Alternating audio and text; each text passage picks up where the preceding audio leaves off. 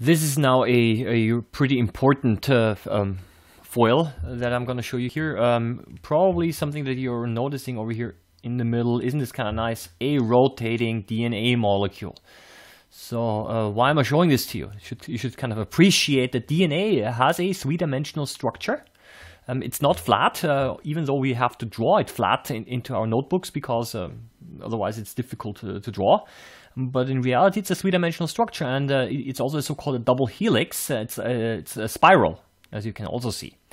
And because, of course, this double helix, this rotating molecule over here is a little bit too difficult to draw, I'd like to ask you if you maybe draw the one thing over here, the one on the left, into your notebook. And some of the things that you probably already realize is our little friend over here, the nucleotide.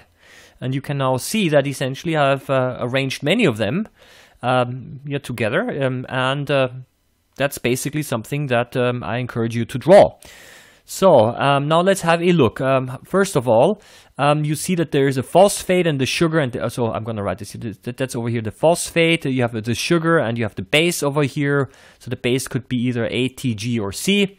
And you see that over here on the other side, you also have this, but it's pointing into the other direction. And that's very typical of DNA, the two DNA strands. So that's one strand over here on the left, and that's another strand over here on the right. They are anti-parallel. Anti-parallel is a fancy way of saying that they're pointing into opposite directions.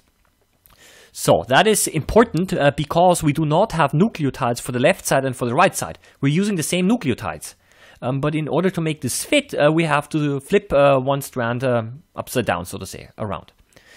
And if you now notice another thing, I'm just going to abbreviate this B over here. Maybe, okay, I'm going to just abbreviate this as B, that's base. And you see that the two bases are together here in the middle.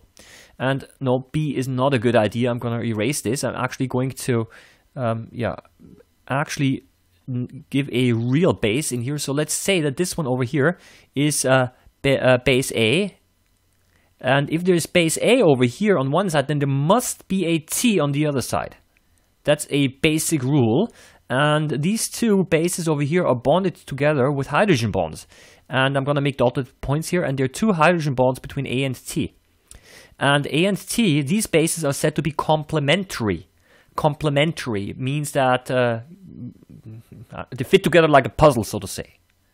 Okay, and if I have a G over here, then there must be a C on the other side, and I have 3 hydrogen bonds between G and C's.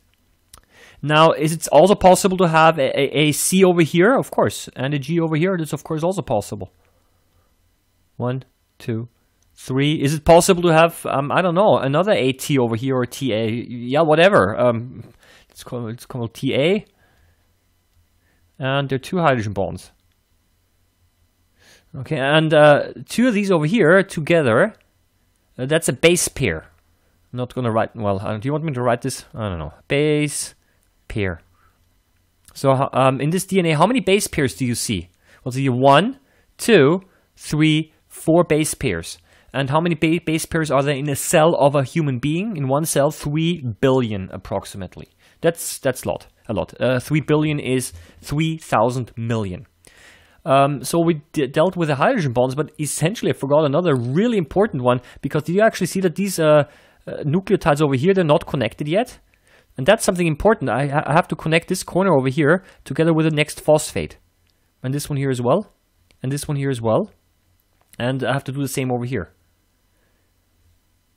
The same over here.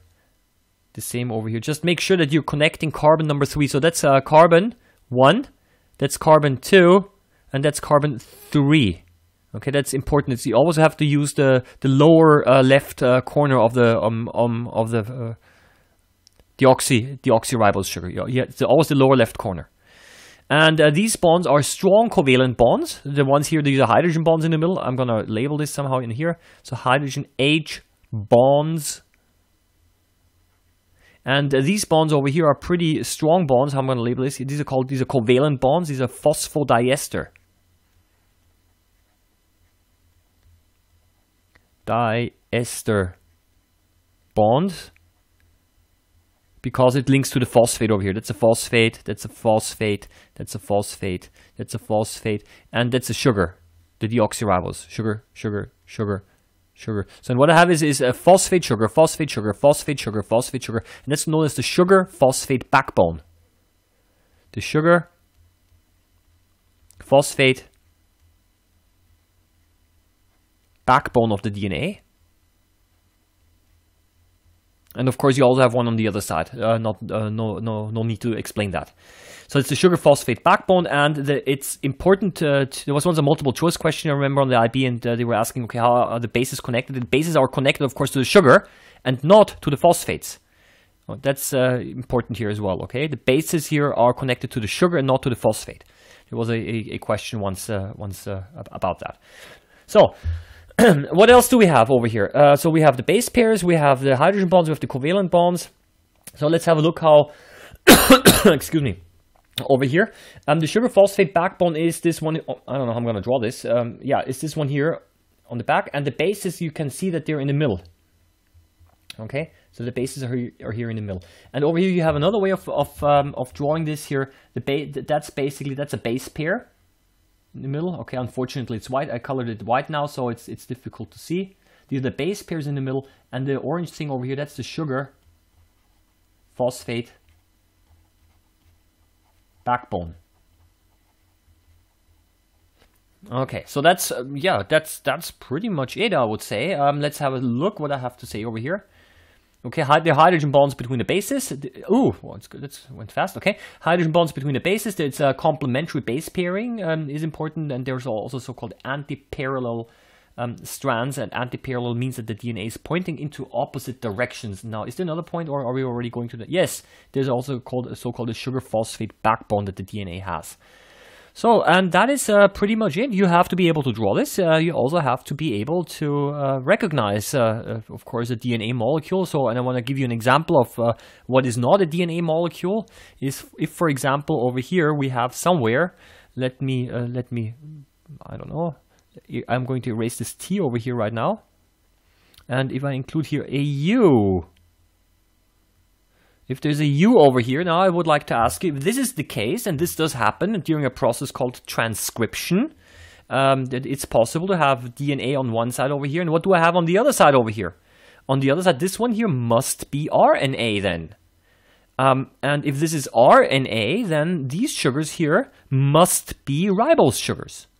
Okay, so this is basically now not a DNA molecule anymore, but there's DNA over here on the right side, and this one over here is RNA, and this RNA is a copy of the DNA. Okay, so I'm just saying this is that you generally got to be careful, and you got to watch the bases here. Okay, but that's not what I want to have in here right now, because I'm talking about DNA only. Therefore you have to have a T in here.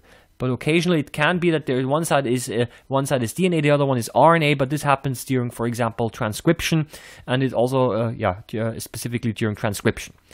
But that is essentially then not the DNA structure that we're talking about. It's something different. So okay, so this was basically it, and now that's essentially that all I want to say concerning DNA structure.